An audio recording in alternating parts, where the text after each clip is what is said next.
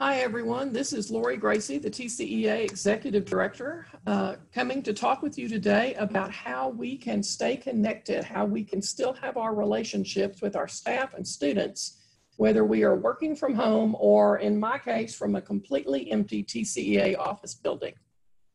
Right now, this is kind of how we all feel with the virus going on. We're behind this barricade. We're kind of like lepers. Nobody wants to be near us or touch us. For your students, it's very confusing. Whether they are kindergarten or seniors, this is a really tough time for them. Being at home all the time with mom and dad and their siblings, not being able to socialize, not knowing when this could end or could change and what their future is going to hold. It's really, really tough on the kids. And in fact, we can kind of think back to the Apollo 11 mission when they came back and they had to live in that little trailer for so long. Still better, I guess, than the space capsule, but it's still a tough feeling to be so remote. So what are some ways that we can do, things that we can do to make this better for people and help them to stay connected? So let's talk about those. First off, every time you get a chance, you need to check in with people. You need to say, how are you doing? How are you handling this? Do you have toilet paper? Are you doing okay? Do you need anything? Do you sometimes need just to have somebody listen to you? And what would you like to share with me? You want to tell me about a particularly great thing that happened to you yesterday at your house, or something not so great, or whatever? We need to check in and still have those conversations with our people. We also need to make sure that we're doing a lot of showing and not just telling. It's very important during this time that we use pictures and graphics with people so that their brains are being stimulated and connecting with us, okay? A lot of audio is not going to do you a lot of good. Use those pictures. And speaking of pictures, we definitely, if you're using Zoom or Google Classroom or anything else, any other type of video screencasting things, let's get your pictures out there. There's nothing more frustrating than talking to Jenny and Aaron here in my screencast and not to have anybody else talking back to me, looking at me. Turn your camera on. I know a lot of us are camera shy and we're not comfortable with this, but they've been looking at you all this time anyway, and it's okay. Show your face. Let them connect with you, okay? You also need, again, regardless of the age of your students or whether you're talking about your staff members, you need to give them time to just talk to each other, to socialize. They are really missing that right now, okay?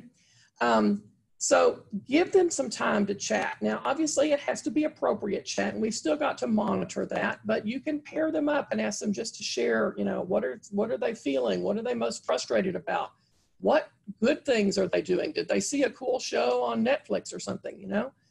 You can even have them talk about, hey, what games are you playing now? What is your family doing that normally they haven't been? Give them a chance to just talk, not about your content, but just about themselves and their lives. That's really critical. And I think especially for our teenagers, I know we think that they are the digital generation, and they are in many respects, but they are really seeing their peers on a daily basis.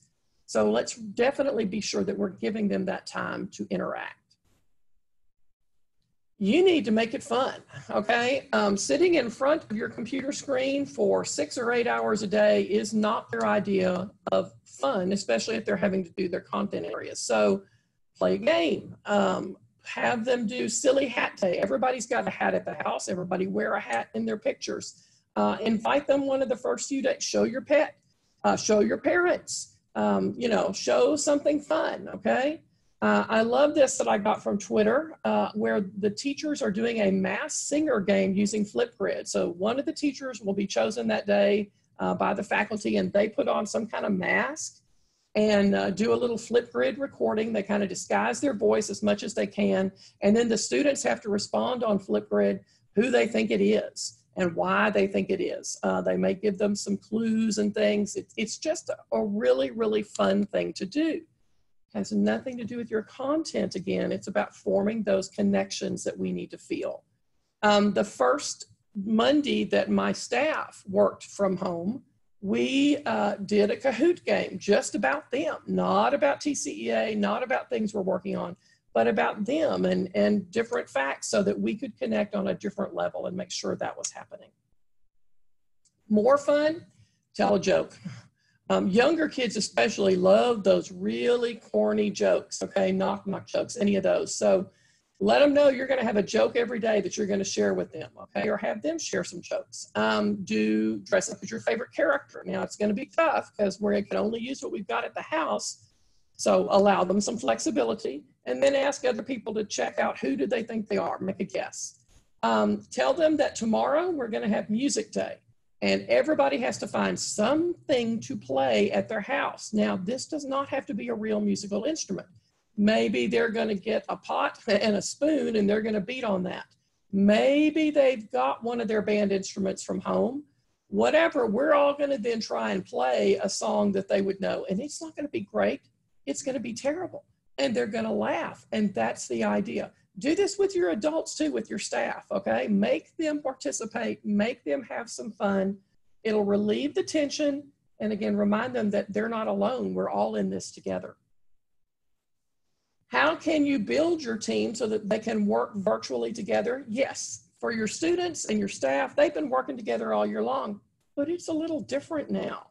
And the fact that we may be in our homes for a long time means that we're kind of starting to distance ourselves. So let's do some of those team building activities that would work well and make sure we're still connected. Just a few of them. Encourage everybody to change their Zoom background, okay? It has to be appropriate, obviously. Have them put up a picture of where they wish they could be today. Could be in a cartoon, could be on a mountain somewhere, could be at a rock concert, whatever they want to do.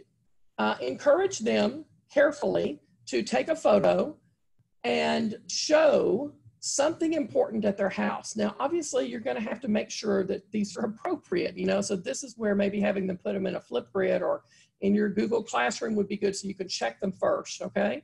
But then you can have them talk about what's important and why it's important.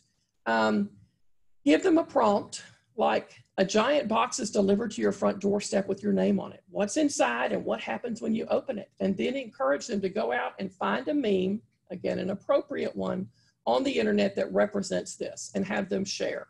Later on, then they can write a story about that if you want. Play the emoji game. Let's say favorite book that you've ever read, and you need to create a pictogram using only emojis to talk about the title of the book.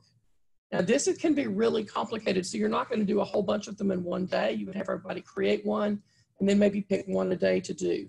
And then the others have to guess what is the title of that book. Pixel art. I can remember when we did this 1,000 years ago when spreadsheets first came out. And if you put in certain formulas into Google Sheets, it will replace those numbers with a color for that cell. And then you can paint pictures. There's some links there for you that are going to include some ways to get started on that. And then you could do a little competition with your students to see who can produce the best picture. This is great for adults too, to be honest. Quite frankly, we're all looking for things to fill the time at home with something different that'll keep our brains engaged. You can do virtual Pictionary, okay? So here's today's vocabulary word, here's today's math example, here's today's science concept. Draw it. You can use this using Google Draw or any drawing program you've got, and the other team has to guess what it is. This is really good, macro photos. This is where they hone in almost microscopically to an image, and you show one picture and everybody has to guess about what it is. You know, maybe it's the eyelashes of a bumblebee or something, but you would never know that. And I've given you some links there of some that you can use with your classes. Even more fun activities. Do a virtual dance party. Yes, we're all going to look ridiculous. Put on some fun music and have everybody get up and dance however they want to, just for that short amount of time. Less than a minute usually, okay? You don't have to play the whole song. It's just to get them up, get them moving, get them thinking outside the box. And again, we're connecting, okay?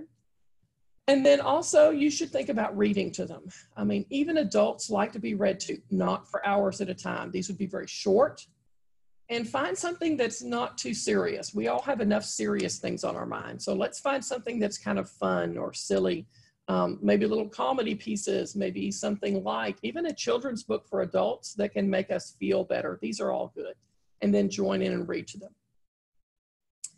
We also need to talk about being healthy. It's going to be very easy while staying at home to develop those bad habits of eating everything in sight, going through our stash of food we have for the quarantine, not getting enough exercise and movement, and putting on some weight. So let's make sure that we're encouraging everybody to have some healthy habits too while we're staying connected.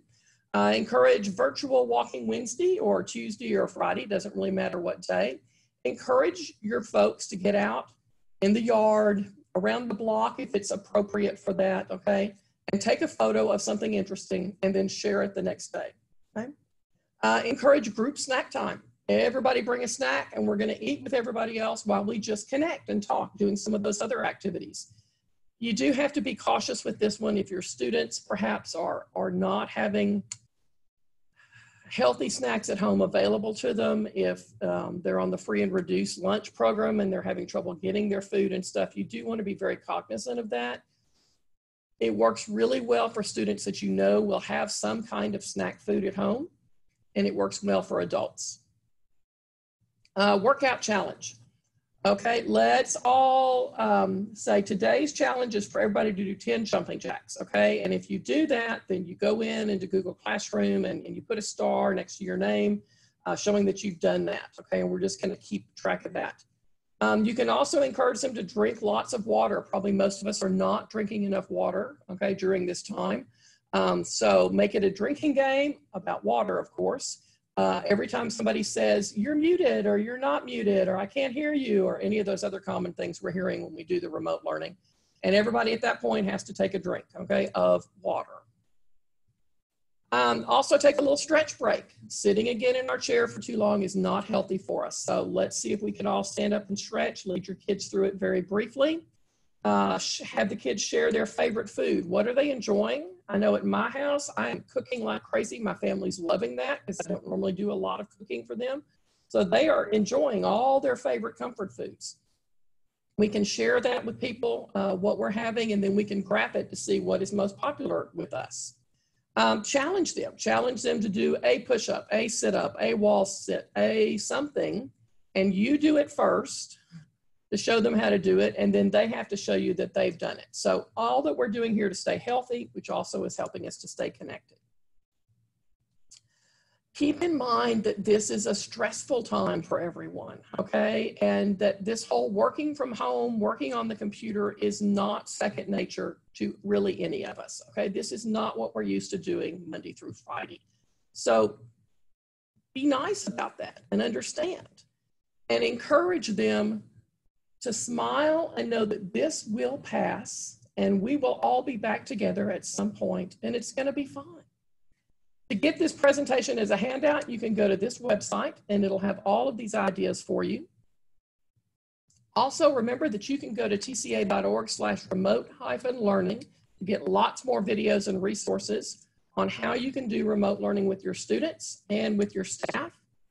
And finally, remember that right now, TCEA is offering free membership in the organization for a year and free membership in our 6 special interest groups for a year just by going to tcea.org/membership. And that is available to anyone in the world who is interested in ed tech. I hope you have a great job and you stay connected with each other and with TCEA. Thanks.